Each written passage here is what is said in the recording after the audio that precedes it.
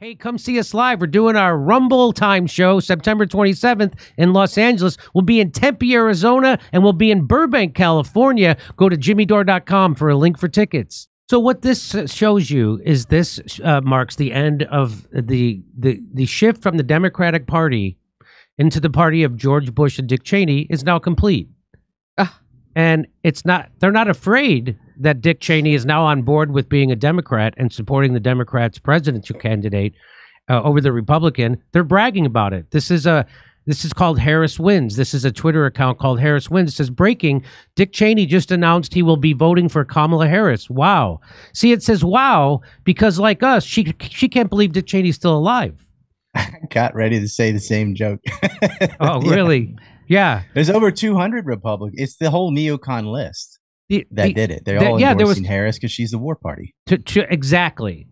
Because they all agree on the important things. The important thing is to make it look like it's a positive by putting the word wow at the end. So the doctor removed the wrong leg in surgery, but at least I have the bad leg that still needs removing. Wow. That's what this is like. And I think it's important for us to stretch every day. And I'm going to keep this story with me to show my shit-lib Hollywood friends just to watch their elaborate circle jerk dissolé contortions to explain this one. Especially after years and years of them using anything Republican as a social cudgel. Now Dick Cheney, easily one of the top two most evil characters in the world over the last 50 years, is got to be Dick Cheney. And they're, wow. Isn't that great? Wow. And so he's irredeemable. And the other side, you take the best of the Democrat Party, which would have been like Tulsi and RFK Jr., and they're on Trump's side. You're seeing an establishment versus anti-establishment. And Trump is not fully anti-establishment, but much more so than Kamala. Well, he differs on two major things: the Ukraine war, which is huge. There's 500,000 people died in that, and he's willing to talk to North Korea. And nobody else is. So that's important to me. And, you know, given those choices, Trump is the better choice. And they're insanely going after him. That's not an endorsement of all the other dumb stuff he did, pulling out of missile defense treaties, you know, all his support for Israel, joining up the war for the Iran, bullshit he does. Yeah, his bullshit rhetoric in Israel, his bullshit rhetoric with Venezuela. Yep. I mean, a lot of horrible things about Donald Trump to oppose, for sure. Like, I made a film called Trump Sinus Ball and Chain, 1 hour long, just bashing him, the Kushners, that whole clique. And people still call me a Trump supporter. whenever I'm like, well, I'm glad we got out of TPP and NAFTA, and I didn't want to be in the Paris Accords, and whatever I agree with. I'm glad we didn't escalate the war in Syria and things like this. I don't want to go to war. But you're like, oh, so you just love Trump? I'm like, man, I ripped on him before it was cool. I even made a movie about all the corruption. It was funny is all the stuff in that movie. There's plenty of things, criminal things they could indict him for, but they can't because they're guilty of all the same crimes. That's right. That's why it took them so long to impeach him. They had to find a crime that Trump committed that they also weren't guilty of. So here's very hard for Hillary. Very hard for Money Hillary. Laundering. What? So. The transformation of the Democratic Party into the party of Bush Cheney is complete. Instead of this shocking Kamala Harris supporters into rethinking exactly what the F is happening, they look at this endorsement as a good thing. They're brainwashed and brain dead Stepford voters. That's what this is. I'd argue Bush and Cheney went to the left side. Because it was Democrats that started the First World War, the Second World War, Vietnam, and Korea. They were traditionally the war party. And George Bush and Cheney, that's why they call them neocons, is like they went over to that side with bigger government, more government spending, and more war. Well, here, Bernie Sanders was asked about this.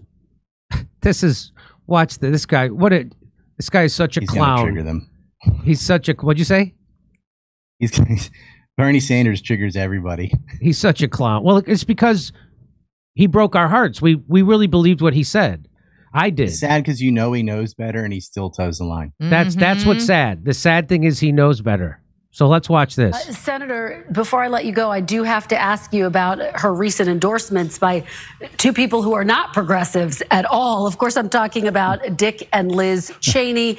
This week, they said they're going to support her. They're going to vote for her. It's worth noting, former Congresswoman Liz Cheney voted with former President Trump more than 90% of the time, was quite critical when President Biden picked her as his running mate. Would you welcome seeing Liz Cheney out on the campaign trail? Well, Kristen, what I think Dick and Liz Cheney are saying is that in this existential moment in American history, it's not just issues. Cheney and I agree on nothing, no issues. But what we... Do I agree with Cheney on anything? No, but I am being blackmailed and threatened with unspeakable tortures by Dick Cheney. So maybe. Here we go. do believe in is that the United States should retain its democratic foundations. And it's not just Cheney. I think there is a significant number of Republicans who say, well, you know, I may not agree with the vice president on this issue or that issue, but I cannot support somebody who's a pathological liar, somebody who fomented a insurrection to overthrow the election return. So I applaud the Cheneys for their courage in defending democracy. Obviously, on all the issues, we have very different points of view. All right. Cheney and I agree on nothing, but that's not going to stop me from doing what I'm told. They're going to punch me in the eye again and arrest my wife. On Jan 6. You agree on that narrative? Yeah, they certainly do. I like how he says that. He says we agree on the maintaining democratic foundations. What? And when I said, you mean like rigging their primary, then throwing out the results of that primary anyway, and then disenfranchising 14 million voters and having the presidential nominee installed by party elites and billionaire donors without any votes or any input from the voting public? You mean like those democratic foundations? Like Cheney supporting Ahmed Chalabi and that clique in Iraq and overrunning that government and installing one. All the color-coded revolutions, are those democratic? It's not what Bernie Sanders cannot support. It's the part that he can support that bothers everybody. That's the part. He's got to have an excuse. He said, well, it's J6. Yeah. J6 is worse than October 7th and 9/11 combined. You had J6. It's like, okay, you let them in. These people walking around, they didn't bring weapons. It's not an insurrection. It was a protest. And you contrast that with the mostly peaceful protest where they're setting car lots on fire and some people died and just running in and looting stores openly. That's a riot. This was a protest. And what they did is they physically interrupted the count before it got even to Arizona about election discrepancies. They were just not even going to let the public see that. And they didn't. And then they convened in the middle of the night, and Joe Biden became selected president. There's a guy you're not allowed to question it at all. He went on Theo Vaughn's show and said that he got cheated twice in his run for the Democratic nomination. And here he is saying, yeah, but I got to support those people who cheated me without extracting anything from them for my support. Hillary said she got cheated. So did Al Gore. You know, they're like, oh, well, it was rigged, blah, blah, blah. That's right. Trump says it's illegal. That's right. You can't do that. We've determined this, and you have to agree with us. Here's what the same system that constantly lies about everything else. Here's what Glenn Greenwald said. He said, aside from calling Dick Cheney a fascist, racist, war-profiteering war criminal, liberals also claimed he only became vice president because the Supreme Court stole the 2000 election from him. Now they're all proclaiming that Cheney supports Kamala to save American democracy. The point isn't Democrats are hypocrites. Hypocrisy is too pervasive in politics to bother denouncing it. The point is that Cheney doesn't give a shit about democracy. He supports Kamala because she'll serve his long-standing agenda better than Trump. Yes. Yep. That's why. Because Kamala will continue the war in Ukraine against Russia. That's their big issue. Trump and Vance are not interested in that war. They want out. That's right. That's what Bobby Kennedy said at the rally, at the Trump rally, and everybody cheered it. Kamala's campaign manager, Max Blumenthal, has enthusiastically welcomed the endorsement of Dick Cheney, stating she deeply respects his courage to put country over party. So the Kamala 24 deeply respects one of the most devious war criminals alive and considers him courageous.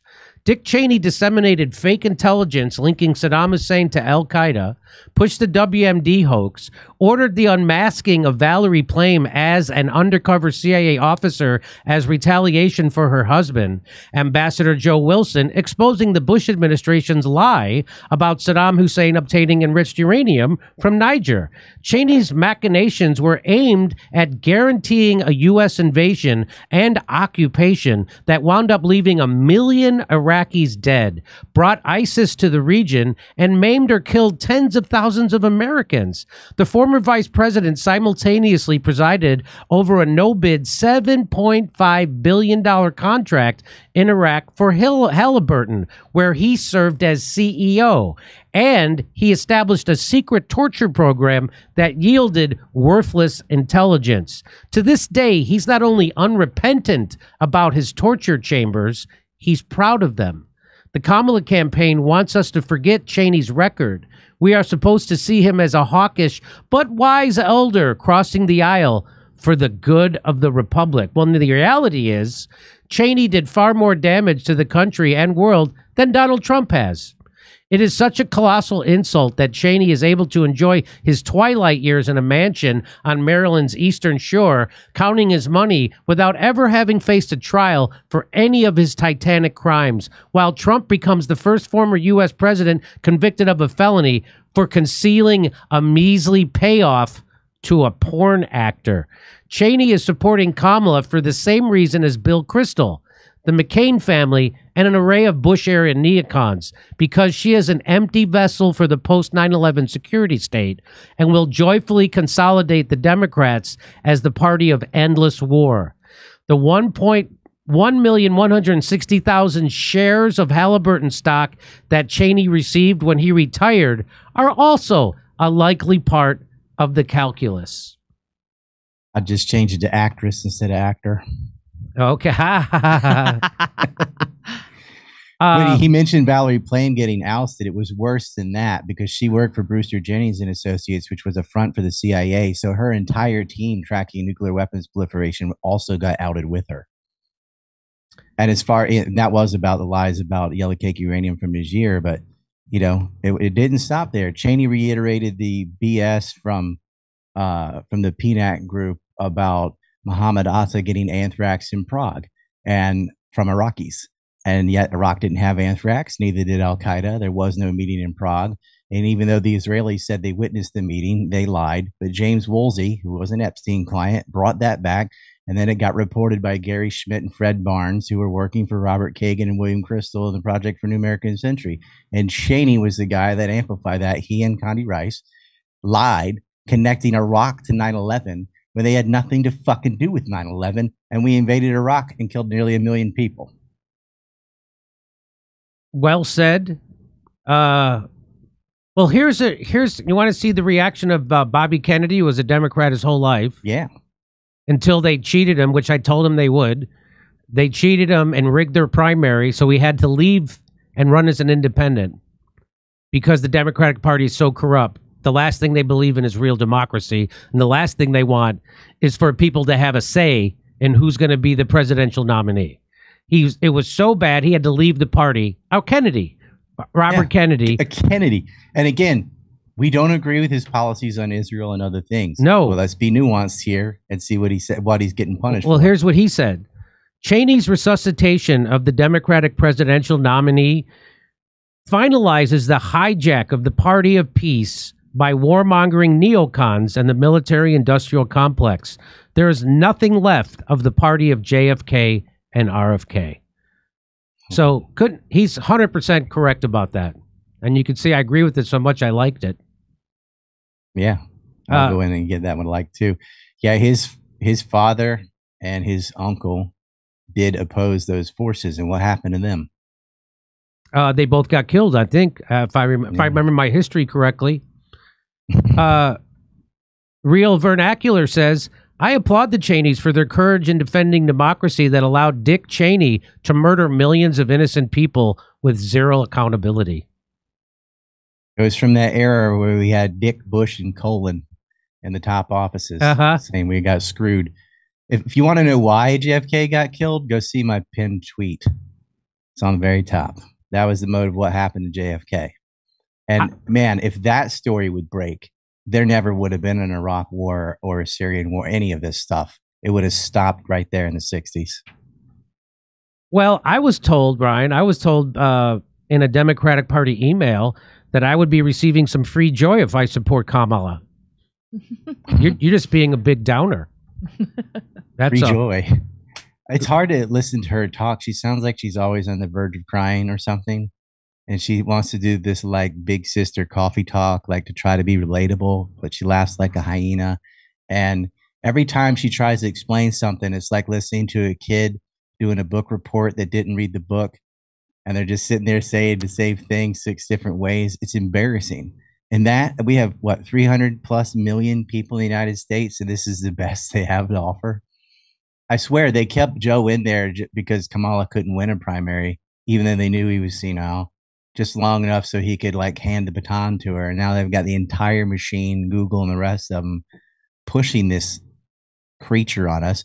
And she's not going to really be the president, just like Joe is not there either. It's Anthony Blinken and the donor class that make all the decisions. They just have a placeholder there. And this really shows it to you with Biden shaking hands with John Cena. You know, he's out there just, you know, no one's in front of him. He doesn't know where he is. He's been like that for years. We all knew that. That wasn't some surprise in the Trump debate. So who's been running the country? Because you have a vapid, vacant old man who probably has dementia. It doesn't matter what concoction of drugs they put in him. They can't amp him up with enough amphetamines for him to get a few sentences right. So if he isn't doing it, who is? Who's running the show right now? Because it's not Biden and it's not Harris. They just want a placeholder there to rubber stamp their agendas. And Kamala is one of those. She supports every war, or the entire foreign policy, the MIC, the entire apparatus. She will go with it. They're just there. It's been this way since Grant started. That's why we have lobbyists. They used to meet in the lobbies of hotels with Ulysses Grant. It's been like that since Lincoln messed it up. We have special interests that run democracy. And they're able to get away with it because we don't have a free press that can call them out on the corruption. Free speech would fix all of these things because free speech holds them accountable. And then when people take bribes, there's consequences for it. But if there's no accountability, there's no consequences. So it will never end until we do something about this mass media juggernaut. That is why the most important issue, you're not going to win politically or socially until you win in the media. You have to get the media first to fix the other things, which is why shows like this are so important. This is even though this is on Rumble and can only be on Rumble, can't even be on YouTube. At least there's somewhere to say this. There wasn't in the past. I think you could probably put it on Substack and X too. So Ryan, why do you support Trump? That's my question. I'm a Ron Paul libertarian type. Like I don't support these wars. I just see it as, look, being realistic, it's Trump or Harris, honestly. And, you know, I will hold my nose and support Trump over that, although I'd prefer neither, because it's just childish to say, well, I'm just, you know, doesn't matter. It does matter. Like, she is a lot worse. Well, and yes, the lesser two evils. Yeah, lesser. That is better, even though it isn't good. It's just like something you have to do while you work on the other things. As I just said, you have to work on breaking the media monopoly, or you're never going to get a good candidate. What they're never going to let go of the media. That's what Bill Clinton's job was in 1996 when he did the Telecommunications Act, which took us from 50 giant media companies down to 6. And right. Everybody was like, hey, that's going to be the whole point is that you have different voices in the media. You can't just have 6 companies controlled by a handful of billionaires. That's bad for democracy. And Bill Clinton's response to that was, no, there's the internet now. And so that will be the new. But now, of course, they've of course, then the government, in collusion with the military-industrial complex, big pharma, and those social media and big tech, they control that too. And so it was in the Twitter files, and the Twitter files that applied to Meta and the rest of them. And it started with Lincoln closing down the newspapers. Like When he did that after the war, they never recovered because they got such a head start because all the competition was illegal or thrown in jail. And so from then on, and then you get Grant, and it's just been mercantilism ever since, where he married corporation and state, and they went out west and genocided the American Indians, and they kept going west all the way to the Philippines. It's never been reversed. And when it started to get that way, you have people like Bill Clinton come in and go, no, we're going to monopolize this again.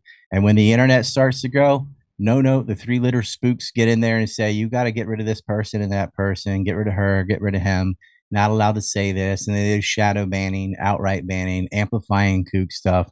And this came out in the Twitter files.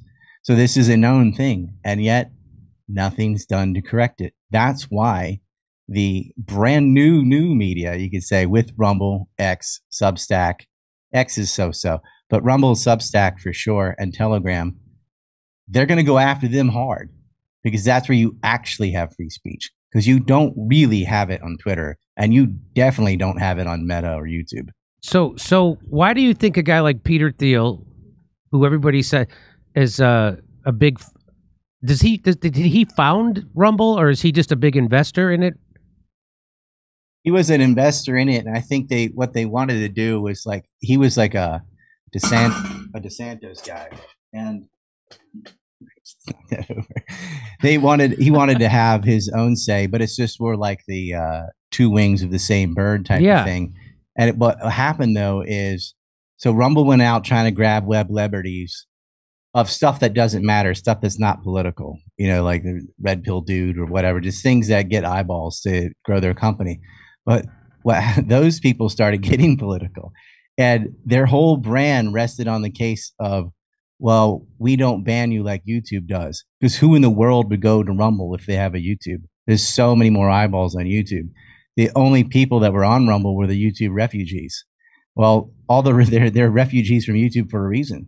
So Rumble ends up gathering all these people, and then because of BitChute and Odyssey behind as options, Rumble can't back off from what they started. If they ban one person, everyone's like, oh, Rumble's the same, and they're all going to leave, and they're all going to go to BitChute or Odyssey. So those other companies keep Rumble honest because its entire brand rests on not censoring people. Now, they do turn the volume down. They will not put people on the front page that don't like stuff like that. I think that's my opinion. But and it is promoted a lot of like infotainment garbage or whatever. That might be the better business model. That's where the money is. They do what they got to do. You used to have to pay to use Rumble. Way back when I started it, you had to pay them for the privilege to be on Rumble. Now, Rumble's free. And I think it's the place for now for free speech. But then you see what happens is states can ban Rumble itself. Like Rumble cannot. It's banned in Brazil. In France. You can't get it in Russia. You can't get it in Brazil. Because they just came in and said, you got to implement these policies against free speech. And they said, how about no? We'll just not be in your country. So you got a VPN to Rumble. And it's owned by other people. Like Chris is good on free speech. So Thiel may have gave it the seed money. And they're like, thanks, but we're not doing what you want. And it's too late. They've invested so much in so many creators and so much into the platform. They can't turn that around. And so they don't know what to do. So what you'll see is them trying to find some pretext to ban it, just like they want to ban TikTok. Same thing. They didn't control TikTok, so they're like, get rid of it. I don't think they can get rid of TikTok, but they can kind of strong arm the people who do own TikTok into saying, all right, you need to ban these people, these creators. Don't say Palestinians are people too. Don't say these things. Get rid of those, because TikTok's pretty bad on censorship. Yeah, they're the worst. People are like, oh, go over there. I'm like, they're the worst. They're really bad. Well, no, Facebook is the worst. But then, yeah, TikTok. Well, I'm doing a show called Rumble Time, which I hope becomes popular enough that we could do it in a studio and have a show that looks exactly like a real TV show that competes with Bill Maher, because Bill Maher is ripe to be taken down. And and, he's got a lot of neocon talking points. He doesn't even realize that they're neocon talking points. I think Bill Maher's, his heart's in the right place, but he's wrong about so many things. And so we're doing the show Rumble Time. The next one is September 27th. And it's here. We're doing it out of a theater, Two Roads Theater here in Studio City. We're going to try and make it look nice, but it's not a studio. It's not a TV studio. That costs a lot of money. And so hopefully we can find the funders to put us in a real TV studio. And that's my fingers crossed that we can do that show. Because you're right, the whole edge of Rumble is that you have free speech. And you don't have free speech anywhere else. And no other social media gives you free speech. Rumble does. That's their edge. And I'm trying to popularize that for them. So, all right, over to Same Steph. here. I've been pushing it for many years. Get on Rumble. Get on Rumble. In fact, every show I go on, they know you have to go to Rumble. Yeah, because Dawson's Dawson, and you can't do that on YouTube. And I know. I'm banned on YouTube. Yeah. You're not allowed. You can tell the truth to a point, but there's a whole series of things that are just the third rail. You can't touch it. And the problem is those are the things we have to talk about the most. I mean, if you're not talking about those things, then what does it matter? It's like talking about World War II and not mentioning Germany. How can you do it? Hey, I believe in having a substantial percentage of my financial future, meaning my retirement fund, secured with gold and silver. You know that. You know what I think about what's going to happen with the stock market. And that's why I decided to partner up with Colonial Metals Group. They helped me set up a safe and secure self-directed IRA where I have access to my assets no matter what the stock market, or for that matter, what the government is doing. Let the team of experts at Colonial Metals Group help you protect your family's future. We've put together a special offer for our audience. Click on the link in the description below or call a special 800 number and you're going to receive a safe and up to 10 grand in free silver. That's real. That could happen. Find out how that could happen. Go to colonialmetalsgroup.com/Jimmy-Dore-show. So colonialmetalsgroup.com/Jimmy-Dore-show or call 888-910-1419. Hey, come see us live. We're doing our Rumble Time show September 27th in Los Angeles. We'll be in Tempe, Arizona, and we'll be in Burbank, California. Go to jimmydore.com for a link for tickets.